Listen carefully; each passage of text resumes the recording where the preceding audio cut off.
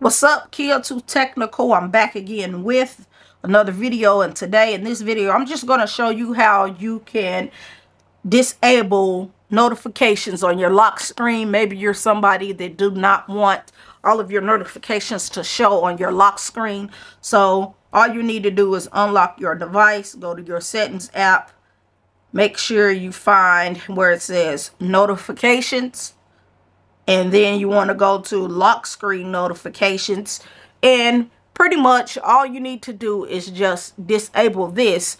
Once you disable that and you get notifications on your lock screen, they will no longer show up under here on your lock screen. If you're someone that wants a clean look and you don't care about that, if you just want to see what you have when you unlock your phone, this is a way to do it. But I typically like to use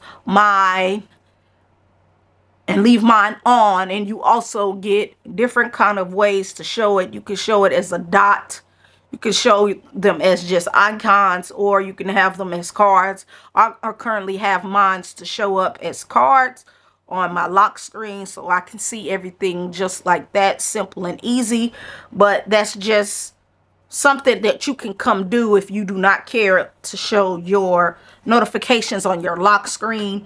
And it also gives you access to showing the content, or you can hide the content or show altering notifications only. So I hope you found this short video helpful, and I will catch you in the next video. I'm out.